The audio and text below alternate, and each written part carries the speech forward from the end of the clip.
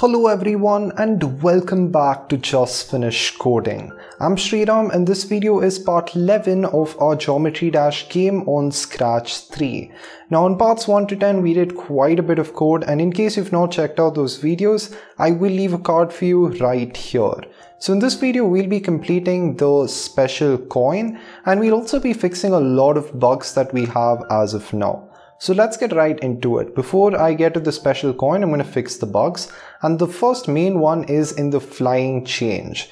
So here, I'm not entirely sure why I forgot to do this, but in case you have it just like this, you'll have a whole bunch of errors because we're not deleting the clones at the beginning. Now, since we're not deleting the clones at the beginning, we're going to have multiple clones created when we are, restarting the level. And if that is the case, that could have pretty disastrous effects right here. Because instead of applying just once, we'd be going through this entire thing twice because two different clones are going to touch the player, and we'll be switching variables twice. We'll be changing background color by one twice, and instead of switching the mode from ground to flying or from flying to ground, we'll be doing the opposite, right? We'll be switching it from ground to flying and then back to ground. So this is going to be a complete mess. And you can fix this pretty easily. So head over to control, grab a repeat 1 and just put in or delete this clone inside that. Now once you have this in place, you can put it above the hide, and that's it. You can call it a day for this sprite with pretty much it. Next we can head over to the player, because at this point, the explosion kind of looks pretty awkward. I mean, when he does touch one of those spikes, the frictions still shows, and the player doesn't really hide. So we can fix this quite easily. You can head over to events, grab a when I receive player death, simply hide, and that's it. The player is automatically going to hide. We can also do this for both the player particles as well as the flying particles, so that they obey pretty much the same thing that the player is doing. So we can test this out very quickly. Now when we hit the green flag, boom, everything explodes nicely and the game restarts. Cool. So next we can get into the special coins, which is the whole purpose, right? So within the special coins, I'm going to quickly make sure that we also delete the clone here, because I forgot to do this. So head over right within init, say repeat, not 2, but repeat 1, delete this clone and put the hide back on. Basically here I will be making sure that whenever the player touches this coin, it's going to go up in a nice little fading animation, and we also pretty much bump up our score by 50 points, right? So the idea is the player chooses a harder path to get to the coin so that he can get a higher score. So that's what we're trying to do here.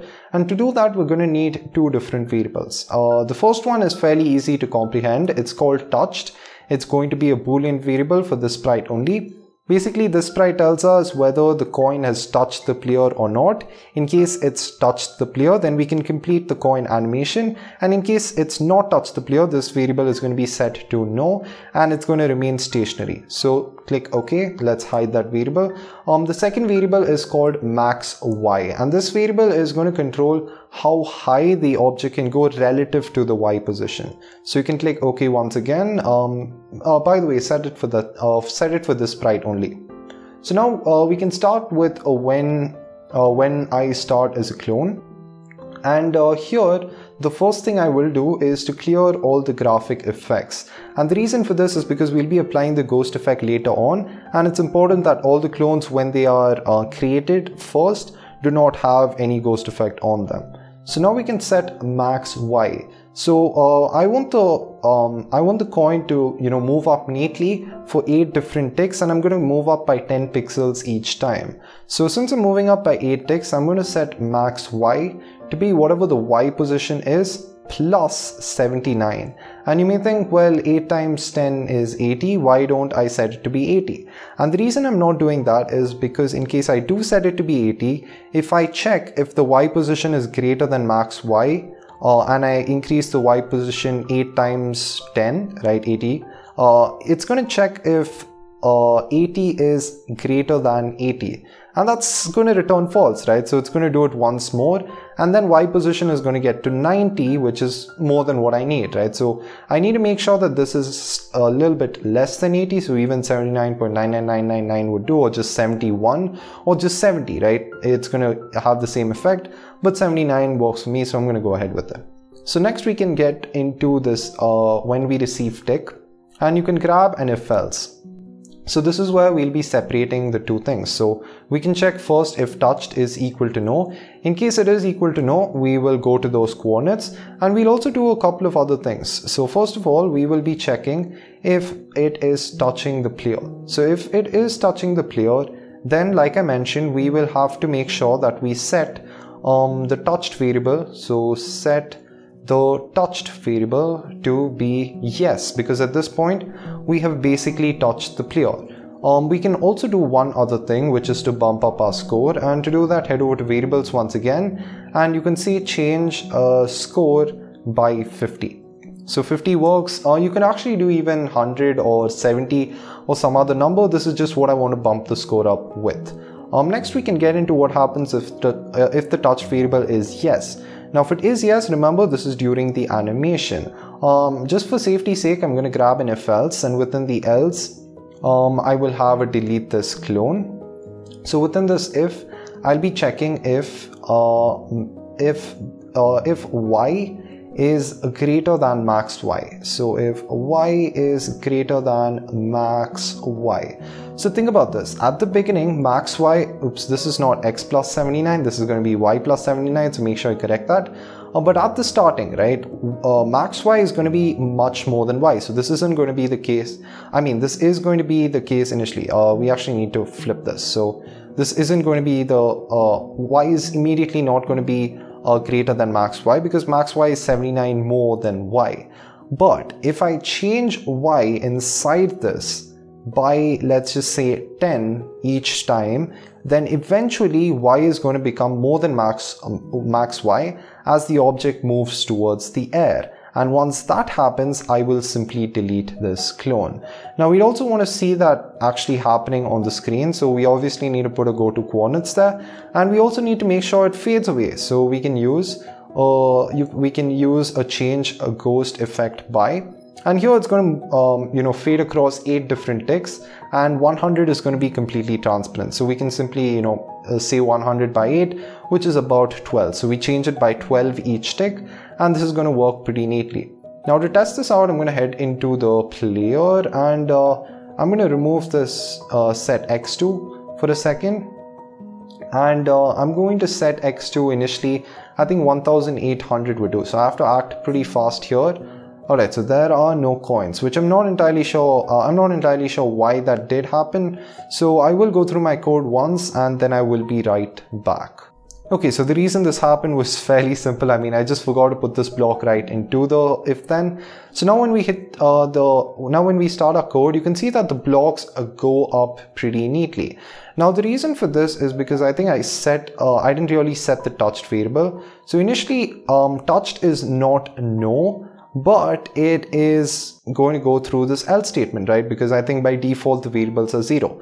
So you can see that the coins are going up neatly, and you can avoid focusing on the explosion and just look at the coins, and you can see that they fade pretty nicely. So that was the whole purpose. So to ensure that the touched variable is set to yes, you can simply head over to this code right here, and you can just say set touch to at the beginning. So set touched to no. And that's going to fix pretty much everything. So now let's hit the green flag and let's jump. Okay, jump fast, and boom. You can see that the coin faded pretty neatly, and I'm not going to go through that again. So let's head back to our code. Let's remove this change x by, and let's set it back to normal. Now before I end this video, I also want to do a little bit of code within this particular sprite here, which is the finish line. Now the finish line is basically when the game is going to end, but this finish line is not going to be visible. It's going to be invisible, but when we get there, the player is going to neatly animate out of the screen, right? So to code this variable in, I'm going to start with, once again, when I receive a init. But within this variable, we're not really going to have a bunch of clones. It's just going to be one sprite. So let's make sure we hide the sprite at the beginning, And let's also make sure that we set the ghost effect to 100. So set ghost effect to 100. This sprite is 100% transparent. And let's set the x and y values. So create a new variable called x for the sprite only and create a new variable called y for the sprite only. Now we can hide x and y. Initially set x to be, you can copy this number down. It's going to be 6950 and you can set y to simply be 0. So set y to 0.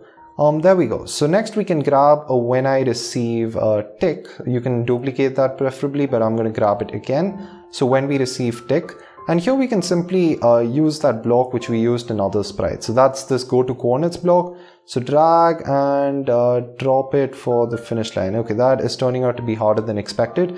So I'm going to switch over to this smaller view and this should be fine. So I'm going to put it in the finish line. There we go. We have the go to coordinates here.